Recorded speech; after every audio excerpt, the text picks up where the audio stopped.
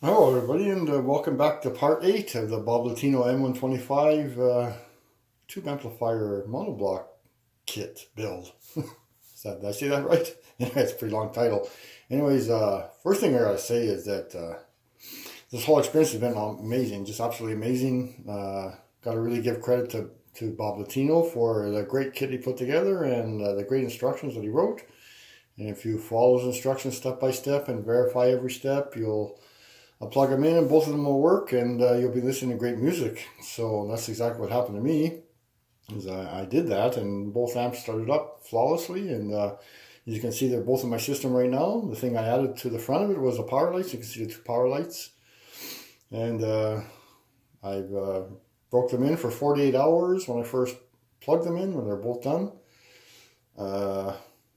And during that 48 hours, I listened to music for about 6 hours, and then I had them off for about a week. And on the Friday afternoon, I turned the amps back on, did another couple hours of listening. And then the Saturday after that, I left them on overnight. And the Saturday after that, my friend Terry came over and we just checked the settings on my turntable, make sure that it was all good, so we get premium quality sound for these amplifiers. And we found two things on my turntable off a little bit, so we did the adjustments on that. And then we did some listening to some records, and the amps are absolutely amazing. Can't really say anything bad about them for sure. I had my Bob Latino ST70 before this one. It was a great sounding amp. These amps sound pretty similar to that, but they seem to be obviously have more power. They have more authority to the bass. But listening to both amps at about the same listening level, these amps seem to just have more clarity, more detail.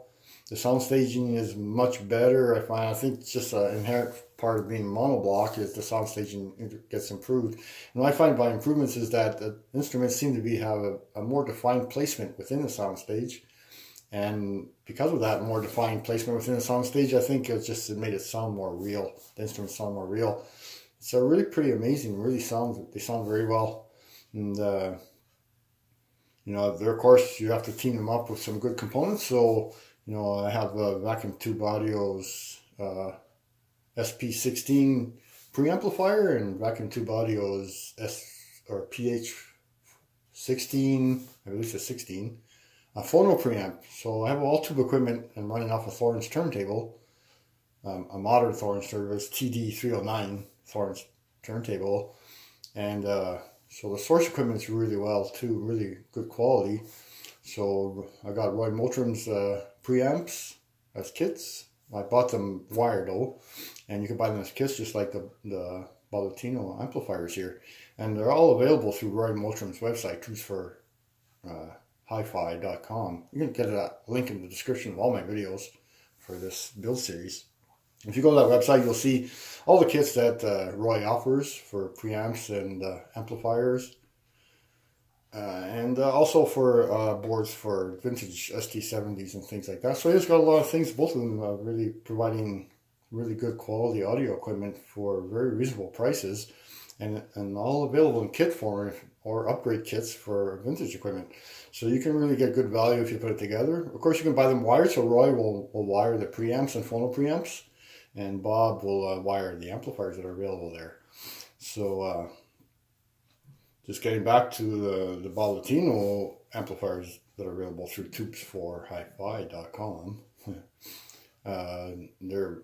The whole experience was great. Right from the beginning unboxing, all the video I made on them. Of course, there's a lot more work making videos of the whole process. A lot easier if you just build them, but it probably took, let me see, about 12 hours per amplifier probably to build from start to finish. So I think I had an hour and a half on the one driver board, at about an hour and a half on the chassis, I believe. So that's 3 hours, and about 6 or 9 hours, maybe 10 hours or 12 hours. Let's call it 12 hours an amplifier to build.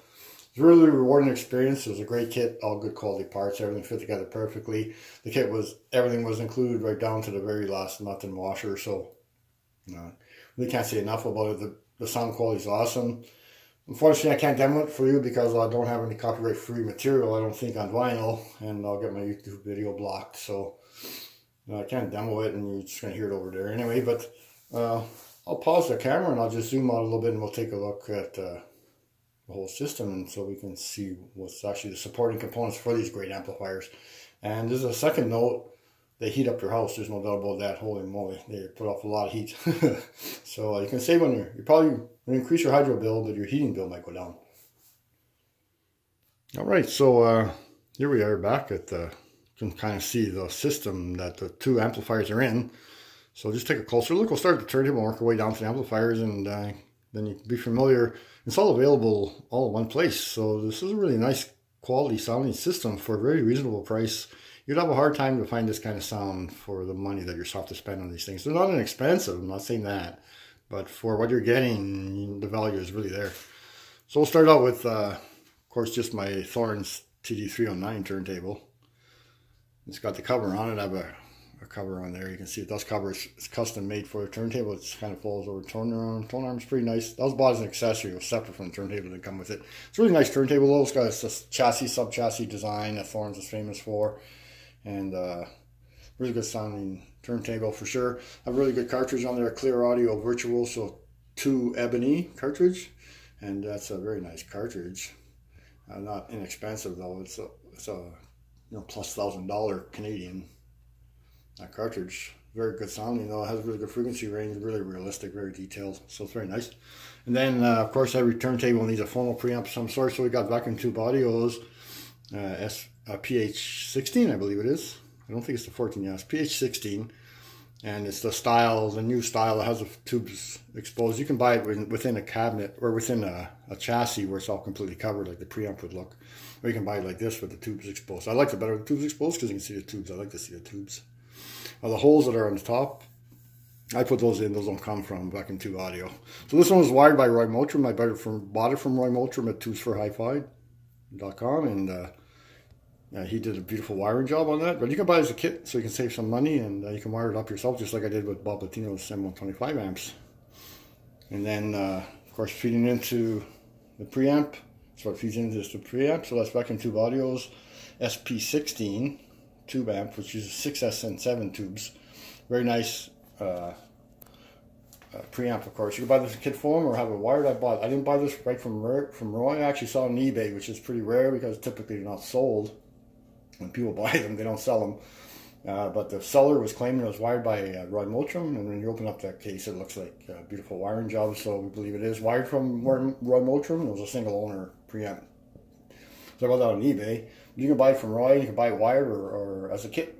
And it'll actually be a pretty easy kit to put together. It wouldn't be too difficult if you have a little bit of soldering skills for sure. And it's a great sounding preamp. It's if you want more details, go to Roy's website. So the link's in the description, and you can read all about it. And then of course, from the preamp is going to the Bob Latino amp. So these are the beauties of the system for sure. Certainly just love them, and you can get full details on this amp also by looking up the details at Roy Moultrie's website. I'm running with the KT120s, and so 4 per channel, and then I'm running the solid state WC68 solid state rectifier instead of the GZ34 rectifier.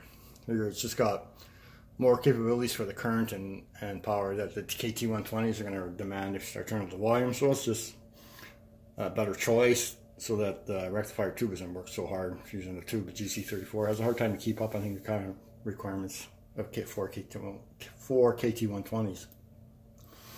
And there's the driver board close up, and there's the other one there. So they're really beautiful amps, and they sound very, very good. When Terry and I listened on last Saturday, we certainly were very impressed with the sound that we're getting. No doubt about that. And I've never had a stereo sound as good as this in solid tube. Now I took all my solid state stuff out. If you watch my other videos, I took out all my solid state stuff. I'm not sure what to do with that yet. But this is the way it's staying for now. It's all tube basically, and I can use digital. It's just a PC, small mini PC there with a DAC, CD drive on the left, and a USB hub on top of that. So it's use more digital content, and then I have a monitor there. You can see that it's just on screensaver right now, so I've got a monitor to play the digital stuff or anything else, streaming off the internet, whatever you want to do. But primarily I listen to vinyl, and that's the system, and that's Bob Latino M125 kit, monoblock kit that I put together from scratch. So I did it successfully, had no issues. I had a couple times I emailed Bob, asked him some questions. He came back right away, like almost immediately. It's almost like he was waiting for me to ask him something. And so he responded immediately and resolved any kind of issues I had. I did have a slight hum on it when I first plugged it in. So I asked Bob about it, and he said it's probably ground loop to get a 3-prong cheater plug. So basically you're separating the ground from the wall to the chassis. So you're not grounding the chassis to the AC wall, to the AC outlet anymore. And the hum went away, they're virtually silent. It's on right now. And I'll shut up so you can hear there's no noise.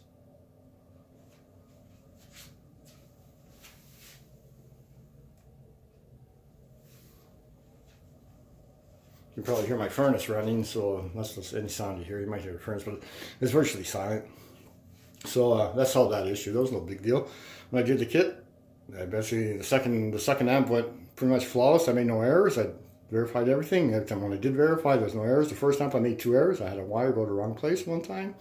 Then I actually forgot to, or didn't pay attention to the instructions to solder 2 points on the multicam cap. So when I did my verification, first verification was to make sure I soldered everything. So I made sure every joint was soldered and it looked good and everything was solid in it. And I found 2 joints that didn't solder. So I had about 5 wires probably never got soldered to the cap can. But I discovered that in my verification. So you got to go step by step, go slow, be careful, and verify everything. So I verified, the final verification was to verify every wire went to every location correctly. And then when I plugged in, I had no issues. It all plugged in fine. I set the bias levels and away we went. So I guess that's about it. Certainly visit, click the link in the description to visit the website, and you can see Brad Moultrim's kits and see the Bob Latino amplifiers that are available. So there's several different ones. There's ST70, there's M125s and ST120, and so it's all good. And if you have vintage equipment, you can get some upgrade boards for the ST70s and stuff like that. And it's very, very nice site, and certainly can provide you with some great tube sound. So thanks for watching. Thank Roy Moultrim and Bob Latino for the great kits and the great sound. My music room is amazing right now. I just can't believe how good it sounds, and I really can't see myself making it any better. So again, thanks a lot, and thanks for watching.